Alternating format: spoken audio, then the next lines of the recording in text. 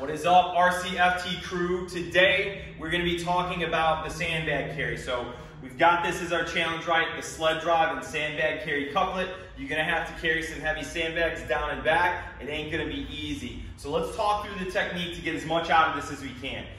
The carry we're going to do is called the bear hug carry, meaning I'm going to carry it out in front of myself like this. There are other types of sandbag carries we can do. You can shoulder it and bring it up there, or there's kind of a belly carry where I bring it across and I kind of fold it in half and carry it low. We're going to do the traditional classic bear hug carry. So I'm going to get this up and I'm going to hold on it. Getting it up into the bear hug position from standing is not a one move thing. It's kind of a two move thing. And so to be clear up front, I'm not dropping down with my butt literally to the ground to grab this and try to squat straight up. It's just not going to work. I'm going to be in too much of a compromised position to be effective with it. So I need to use more of like a deadlift technique to get this thing up off the ground, and then I can shelf it on top of my knees, re-grip, and then do more of that squat to bring it all the way up. So this is kind of a two-phase piece that we're going to do. Once I talk through how to get this up, I'm going to show you the three major grips you can use and encourage you to play around and find the one that works best for you, all right? So we're going to start out with a light sandbag. I'm going to talk through this technique, you get this thing up and kind of get it all set. And then I might fail the first time, and we'll just keep filming. I'm going to do one of the heavier sandbags. You can see how I kind of struggle with that, but still, if I feel it out, I can get all the pieces right. So I've got this light sandbag. I'm going to turn it sideways.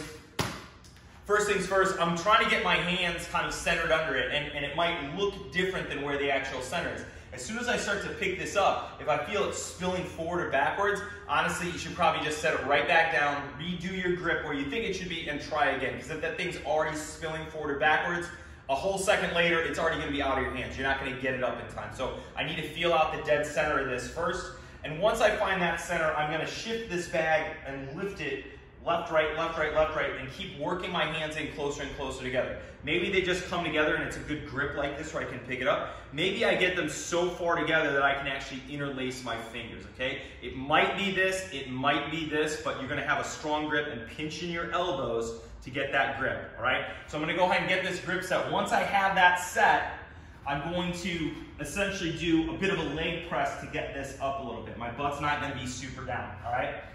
So I'm going to get wide, I'm going to lift, lift, lift, lift, and I can kind of interlace my fingers with this one. You can see my butt's still pretty high in the air. I'm going to leg press away from the floor, and as soon as I get it above my knees, I'm going to drop it to my knees and sit. And now I've kind of got a set position. From here, I can determine the grip that I want.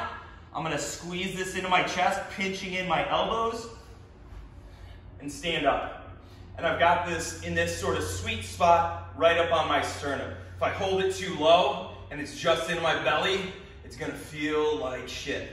And if I hike it so high that it's up on my chest, well, I'm gonna struggle to breathe, okay? That's how we bring up that bag into that bear hug position, all right?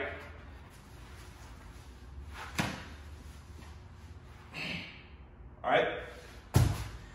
There's three different grips that I can use when I finally set myself, right? I said bringing it up, it might be like this, but once I'm sitting, I'm gonna choose how I'm gonna grip my hands. So there's three major grips. First one, what most of you will feel comfortable with, is known as ball and socket. It's essentially putting one hand and grabbing the wrist of the other. Not the hands grabbing, but actively just grabbing the wrist of the other hand and pinching my elbows in and pulling this or sucking it towards my body, all right? And just kind of creating enough tension to hold that there. So that's your classic ball and socket. Another one is gable grip. I don't want my thumbs involved, so I take my hands, turn them perpendicular, and I've got that. Gable grip, named after Dan Gable, the wrestler, okay? And then the last one, and this is usually if you're using a sandbag that's so far you can barely get your hands around it, you can just barely get your fingertips, is what's called the S grip or monkey grip. Like a barrel of monkeys, right? Where I'm gonna interlock my fingers and create hooks like that. It's still a really strong grip, but it's usually gonna be reserved for when you can just barely get your hands around and can't really get the ball and socket or the grip that you prefer, okay? So those are the different ways I can grab those grips. Now that we've got a sense of that, let me demo a heavier sandbag that I'm legit going to kind of struggle to get up. I might fail the first time. I don't have a ton of reps with this yet, but you'll see me kind of figure it out, get it set, and you'll see a really authentic effort to get that sandbag up into position.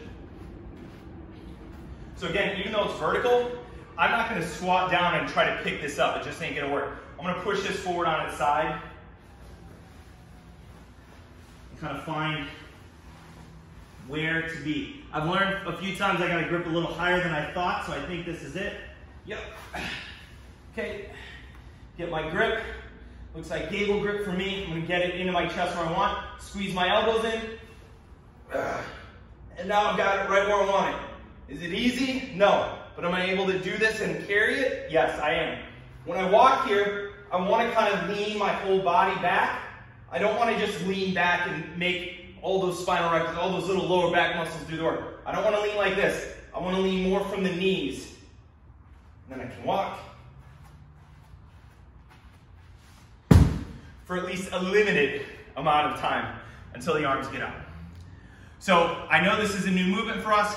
It's gonna be tough, but man, it's a lot of fun. I feel myself getting stronger already just working with them a little bit. So I hope this helps. Use these technique tips the next time you carry the sandbag later in this week's training. And as always, hit us up if you have any questions. Thanks guys, and I'll see you at the gym.